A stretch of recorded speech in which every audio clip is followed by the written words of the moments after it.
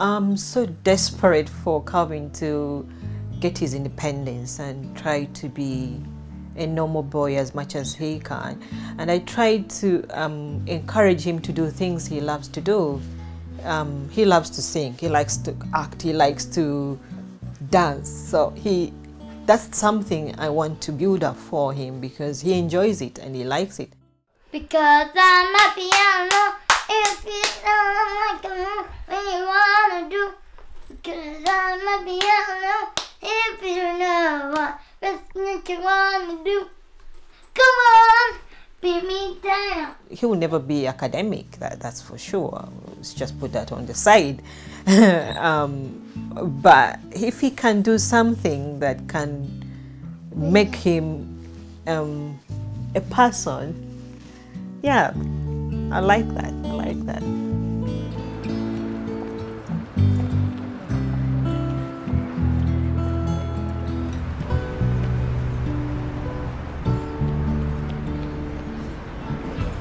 My name is Calvin, and I go to Willowdene School.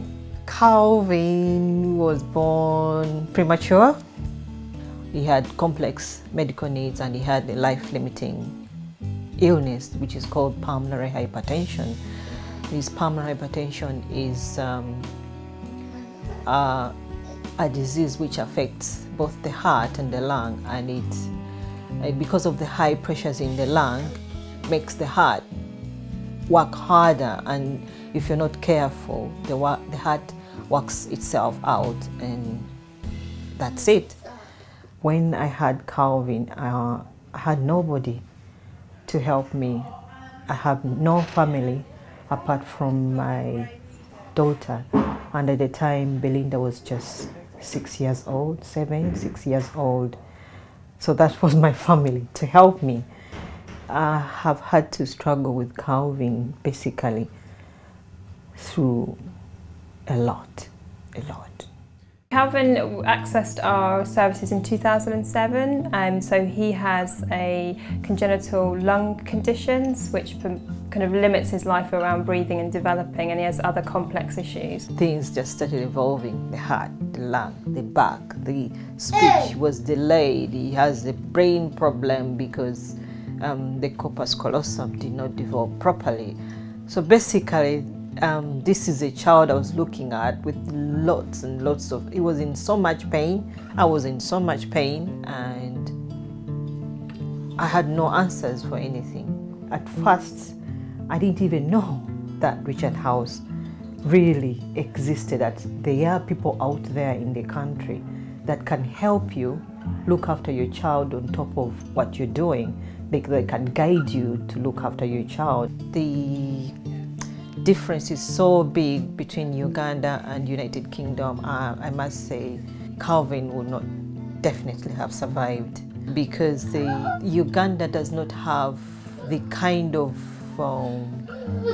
medical facilities for a child like Calvin. We provide a holistic care services, so in terms of medical aspect, Calvin has lots of consultants that we work alongside with, so it's not individual organisations working to support the families, so we will rely on the consultants to feed us information around the medical aspects of care, which then enables us to help Calvin and his mum when he comes in for respite, so for example medications, his feeding, etc., which I think for parents that gives them an element of trust that you know what's happening with the child, you're in contact with the consultants to be able to do that.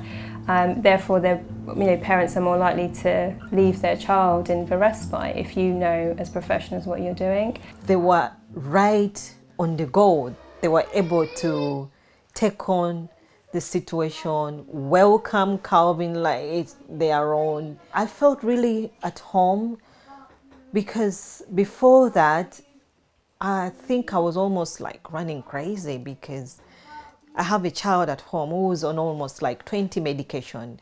He has a colostomy bag to change. He has feeding problems. He has equipment left, right that I have to operate by myself. And then I find Richard House that is able to give me some nights off, to just have that extra sleep, to have that extra being me, myself, being a mother, being myself as Maureen. And that was really, really very important to me.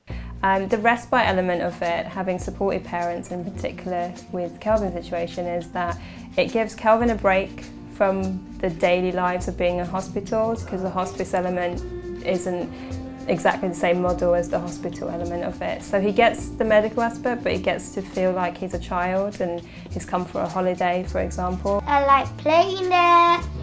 I like dancing. I like meeting my friends there. Part of the hospice settings is that they provide other services. So we've got a play specialist that might work with him on a one-to-one. They might do some arts and crafts activities. He likes a lot of music, so I'm guessing that's what he would particularly want to do. So we have a music therapist that might work with him. We have links with local organisations such as West Ham football clubs and corporate supporters as well. So they tap into us in terms of offers of either visits, so the footballers would come in, or any activities. So we are very fortunate actually where we are. We have links with also, if local celebrities want to come in, we make it into a family activity and give the opportunity for families to come in and meet them. It was fantastic to meet the Queen of England, and Calvin had the honor to present her with the beautiful red roses. And what did she say? What did she say? She said, "What a beautiful boy you are." Ah! And then I said, "You're my lady. Okay. I want to be your girlfriend." Okay, we have to edit that one out now.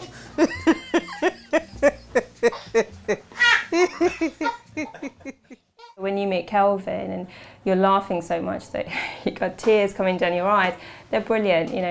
Those moments are priceless. And he's such a bright and bubbly boy. You want to maintain that. I think it would be sad if you lost that. So how do we keep gauging with him that he feels like he's a happy boy? This is a life you just have to take on a day at a time. And with Calvin himself, he keeps me going because he's a little character. You forget, when you see him, you forget that he has all these things going around in his body. I have hope that, he's gonna grow up and be able to be a man. That's my hope, and I have to keep that hope. I think I've had so many special moments with him that I have to keep going with him. I have to keep hold of him. He has to be here. He has to be here. He's my life, and I just have to continue to be there for him.